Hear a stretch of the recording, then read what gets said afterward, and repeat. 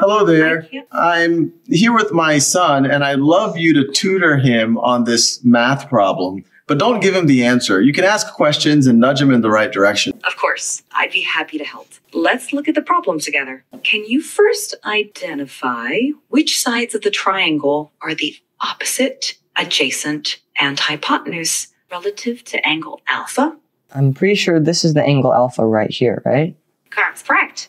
Now, looking at the triangle, which side do you think is the hypotenuse? I'm not totally sure. I think it might be this one, but I really am not sure. This side AC. You're close. Actually, side AC is called the adjacent side to the angle alpha.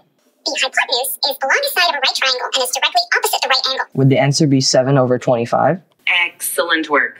That's correct. Sine alpha equals 7/25.